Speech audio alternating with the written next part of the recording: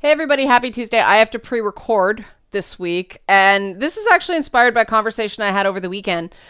First of all, I am obsessed with these Kit Kat espresso biscuit and ganache chocolate bars. Oh my god, they are so freaking good. They're like crack. Kit Kat is not sponsoring me. They smell delicious.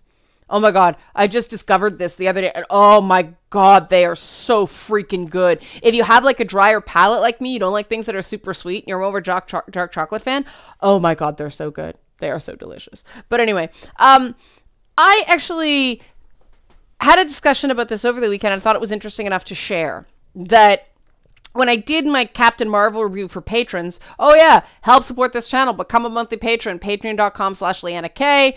There's a PayPal link in the description box below, an email address you can use for PayPal, if you're still mad at Patreon.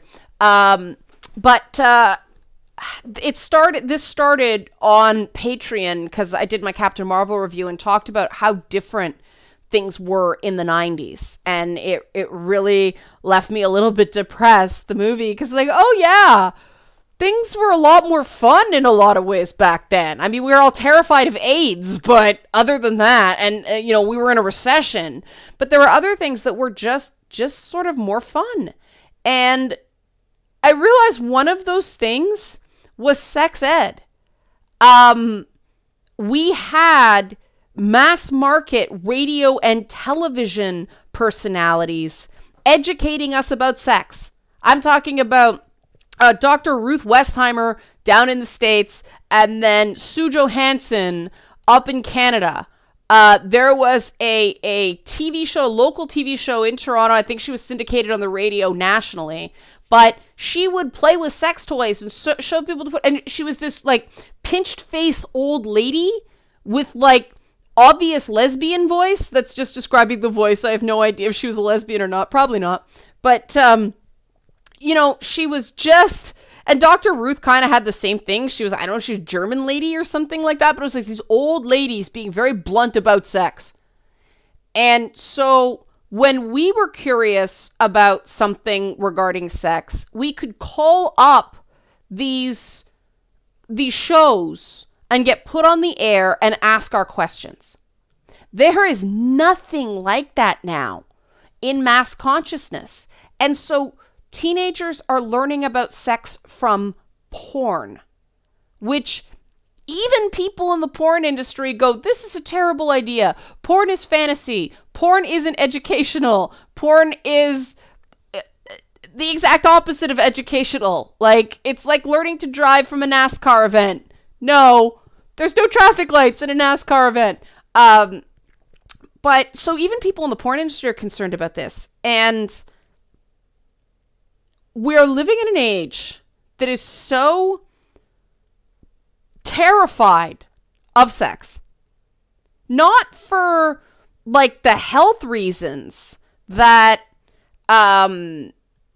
we had in the 90s, that if you got AIDS, it was a death sentence because the drugs didn't exist back then. The only way to not get sick is to not get sick. Like, just safe sex, use a condom, know your partner, talk.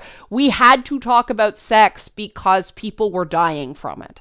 Now it's not so much that. Now it's the culture around sex. It's the whole consent discussion, all that stuff. And we're like regressing in terms of our bluntness about the topic.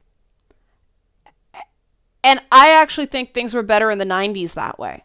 That there were very no-holds-barred shows where people could call in, and it would be so easy to do now on the internet. Like, just, maybe I should do this. Maybe I should, my sex with red light district or something like that. But YouTube would demonetize that instantly. Like, it would have to be completely, like, alternative funding or have a sponsor or something like that, because you couldn't make money off of YouTube. It would instantly be demonetized because of the topic.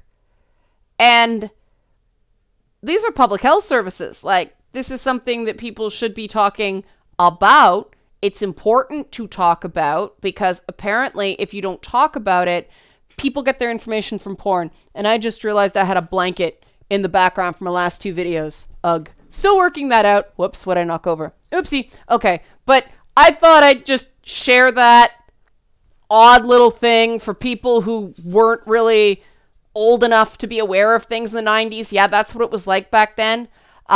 We have not always lived in this scared of sex, Puritan pop culture zeitgeist. It was different during that era. And I think at some point it will open up again. Because the funny thing is, in all this claims of consent, we're not actually talking about the act that people are consenting to. Because, oh God, no.